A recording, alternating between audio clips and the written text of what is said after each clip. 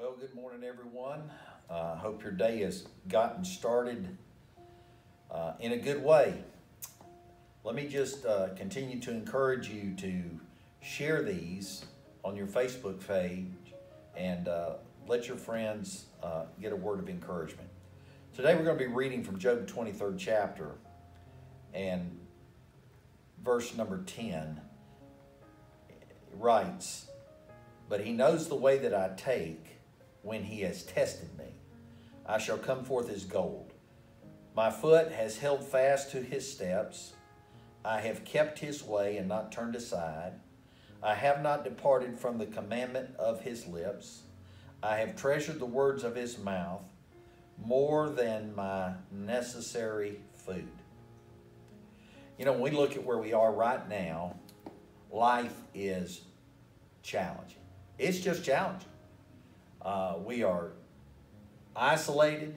We're wearing masks and gloves and hand sanitizer and everything else. And I mean, this is a difficult time. These are difficult circumstances. And this is an unexpected tragedy that has come upon us.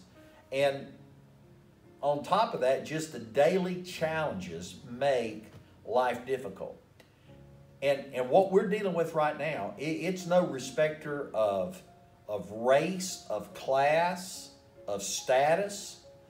We're all in this thing together. We're all facing the same thing. The billionaire and the pauper are facing the same thing right now.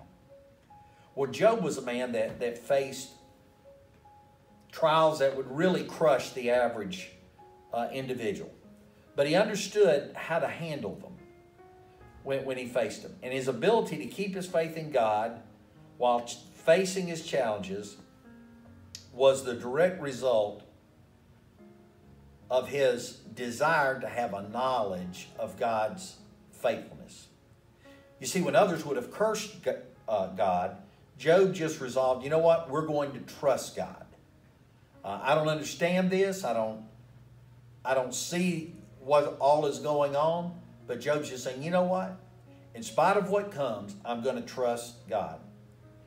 And if we're going to last when the trials come, and I think we could say that what we're dealing with right now is a trial, you got to hold fast to the only thing that lasts forever, which is God's Word. Job saw the faithfulness of God. And did you catch what he said? He said, "I've treasured the words of his mouth more than my necessary food." In other words, Job said, you know what? God's Word is more important to me in the trial than food is for my body. Because he understood that God's Word sustains, that God's Word endures, and that it empowers us to push through the challenges of life. So let me just encourage you today.